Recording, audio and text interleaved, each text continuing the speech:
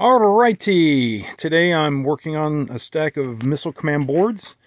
I've already repaired two of them. They were pretty much just simple RAM problems and nothing really to videotape there. This one though, looks like it's got maybe a sync problem or something. So I've got the ROMs installed and POK installed and the processor installed. And this ROM here has an X on it, so it may or may not be good. I don't know. I'll have to figure that out.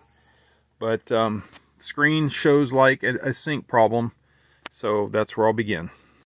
Alright, well, you can see I have the sync problem figured out. It was a bad crystal. I replaced the crystal.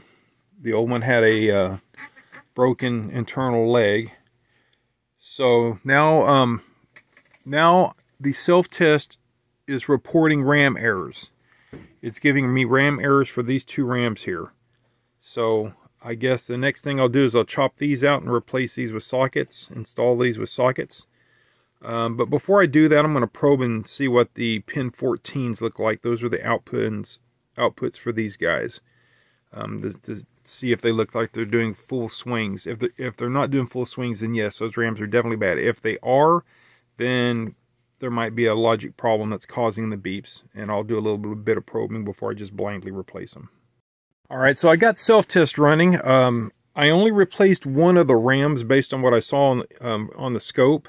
This one here had a funny output looking waveform. This one looked fine. So I just replaced this one and bam, got self-test running. Now we've got ROM errors 1 through 5. According to the manual, that represents the section of memory, which 2K of memory is bad. So 1 would be the first 2K, I assume that means the lower address range.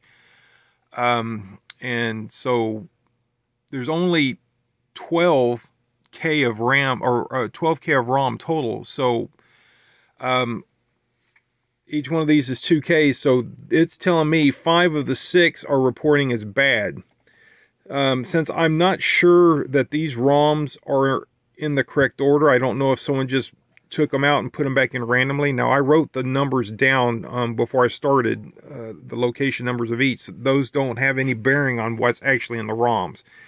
I did that before the board was running. So I'm going to guess that I'm going to assume that the ROM codes are correct and they're just plugged in the wrong order. If that's the case, as I figure out which one is which, I'll wipe this label off with alcohol and relabel it. So the only one that I know is correct is this one. I installed it.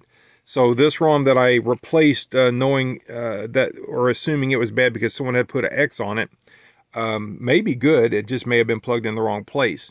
So let me see what I can do without, you know, having a fancy machine to tell me what the checksums are. I'll just do them one at a time and try to get them in the right order. And if none of them resolve the self-test ROM errors, then I guess I'll have to burn new ROMs or come up with something. Okay, so what I ended up doing was taking all the ROMs off of a working board and plugging them in here. And bam, self-test passes. I've tested the game is working. So these ROMs, I'm thinking these ROMs may actually be good. It just has a different version of the software. I don't know. These may have a very old version where only 5 high scores were saved. They had a later version of the software where it would store 8 high scores. So this one may be the 5 high score version of the firmware. And that the the R1 ROM with the X on it is either the wrong one or is bad, and that's why it's not running.